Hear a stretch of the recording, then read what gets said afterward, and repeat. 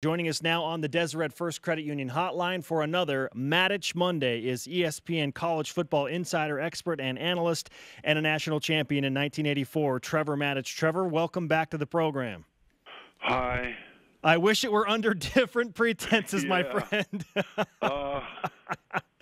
What are your biggest takeaways from BYU's home loss to Cal? Well, the more things change, the more they stay the same is what my thought was. The first half, I thought the BYU offense didn't finish drives, but they strung together a lot of plays. They didn't have big plays, but they were able to build up first downs. They were able to keep the Cal defense on the field.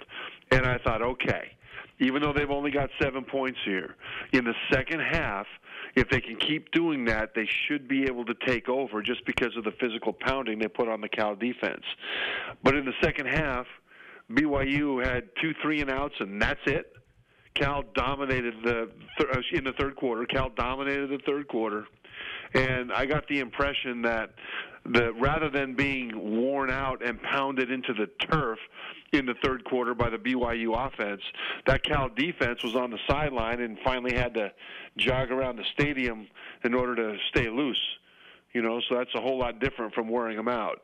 And I tell you, just the way that it flipped after halftime was so frustrating to watch. The question now is BYU the team we saw against Arizona or the team that we saw against Cal? Most of the time these questions are somewhere in the middle, but what do you think? I think it's closer to the team we saw against Cal. And in fairness, the team that, Arizona, when they played Houston, their big hope has always been their quarterback Khalil Tate, and he tweaked his ankle, I believe, early in that game, and they weren't able to use him in ways that they really wanted to, and kind of the wheels fell off. So, don't look at that Houston score and say, yeah, Arizona's just horrible. It was a different Arizona team that faced Houston. But the thing I worry is this. In both games, Houston and Cal, BYU's defense played very well. Not perfectly, but I thought they played very well. The biggest difference is that against Arizona, the BYU passing attack came alive for a bit, especially in the second half. They got some vertical passes, some things happened that opened everything else up. It opened up the running game when the passing game started to work more down the field. But against Cal, it was revert to form. The passing game just wasn't getting much done. And because of that, the dominoes that fell in favor of BYU's offense in general in the second half against Arizona fell against BYU in the second half, especially against Cal. Trevor Matich of ESPN with us on BYU Sports Nation. Tanner Mangum, the head of that passing attack for BYU, 22 for 41. How would you assess his overall performance against Cal?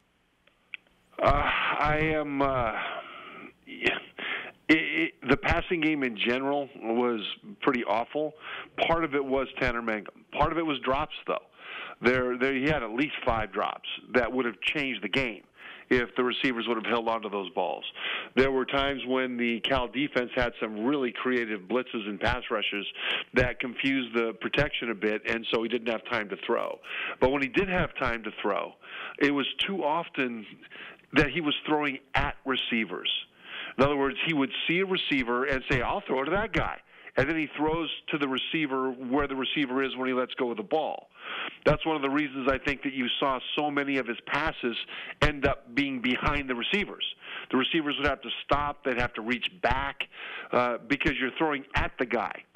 What he needs to get to the point of is throwing to a spot in front of the receiver, anticipating that the receiver will get there, and choose that spot not because he sees a guy open, but because he sees the coverage, and by knowing the coverage, he knows where to throw the ball and when to get it there. And they're not there right now. Now, in fairness to Tanner, I'm very reluctant to be overly critical of him. He gives everything he's got to this program. He is an outstanding leader. He's an inspirational figure. And he's had, 3 different offensive coordinators? And then he's been hurt. And so he hasn't really been able to develop in one system where he's been able to put all this together.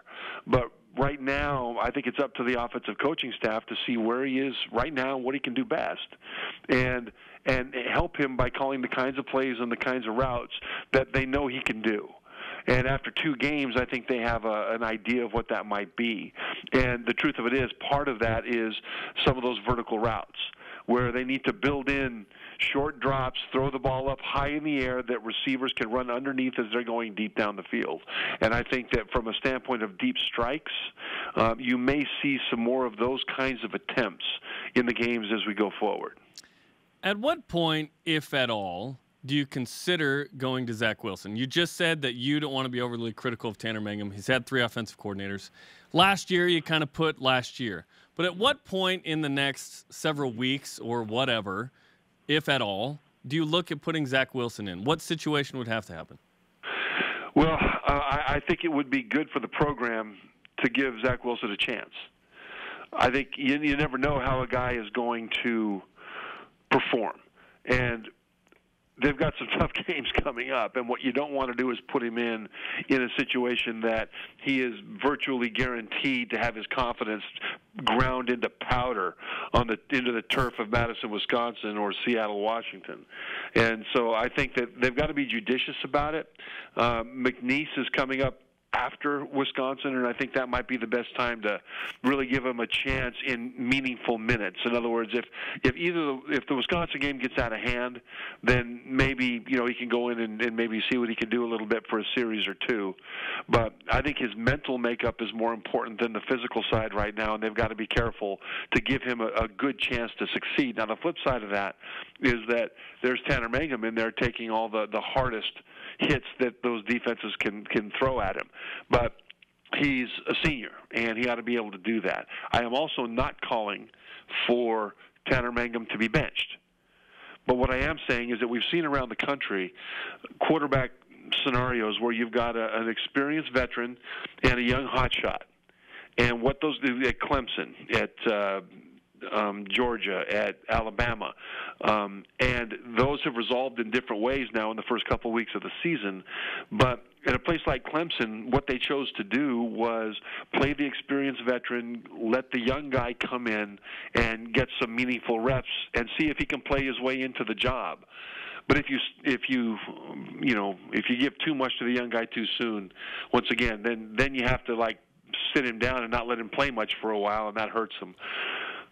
So I guess that's the long answer to a short question. That I'm not calling for Tanner's job, but I think that there should come a time when they give the kid a chance, and I think that time will probably come against McNeese. ESPN college football expert Trevor Matich. It's another Matich Monday on BYU Sports Nation. The BYU defense came up with 3 takeaways, 2 on defense, including a scoop and score. BYU's only touchdown in the game until the final minute of play, but they didn't get a ton of pressure on Cal and their quarterback situation. So how would you assess the BYU defense overall on Saturday? I thought the BYU defense was great. They held Cal to a field goal in the first half. In that third quarter, when BYU's defense completely disappeared, they held Cal to just 1 touchdown. They came up with those turnovers. They scored a touchdown of their own. Special teams, Diane Gawaliku ends up with that recovery of a muff punt on the Cal 16-yard line. And in a game that BYU ended up losing by 3 points, they didn't even get off a field goal attempt because of an interception by the BYU offense on that drive. And when you leave the defense on the field for a long time, bad things are going to happen. And BYU's defense minimized those bad things. Now, they didn't get a whole lot of pressure. But at the same time, they did a good job of putting their finger in the dike to keep the water from pouring through and turning into a flood. Now, against Cal, that's one thing. Against Wisconsin, the BYU offense cannot hang them out like this. Just think about the LSU game.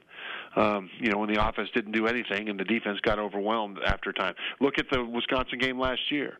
This one at Madison, the defense, I think, is playing well enough to be a 9-win team, 8-9-win team.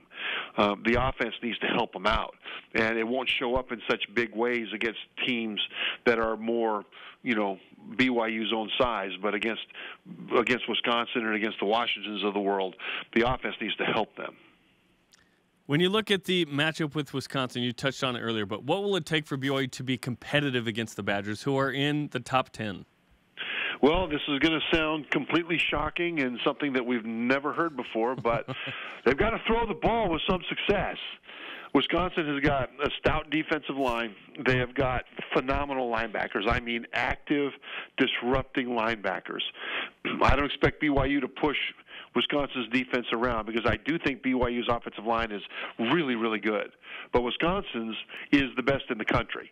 And they have 4 offensive linemen that last year earned some sort of All-America honors that are starting again for them this year. This is the offensive line of Wisconsin that the Wisconsin defense faces in practice every day. So the Badgers won't be intimidated by any physicality of BYU because they won't play. There's not more than 2 or 3 teams in the nation that'll be more physical than what they face in practice. That means that for BYU to be able to have a chance to keep this thing competitive, the passing game has to work to the extent that they can let their defense rest a little bit.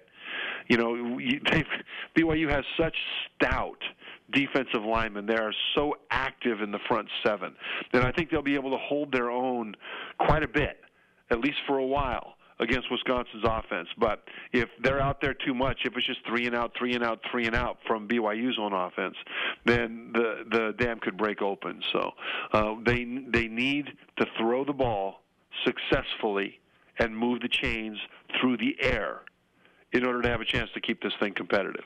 Trevor, we always appreciate the national perspective. Great to catch up with you again on Monday, and interested to see what BYU can do against Wisconsin and what that will lead to in our conversation next week. Thanks, man. Thanks, guys.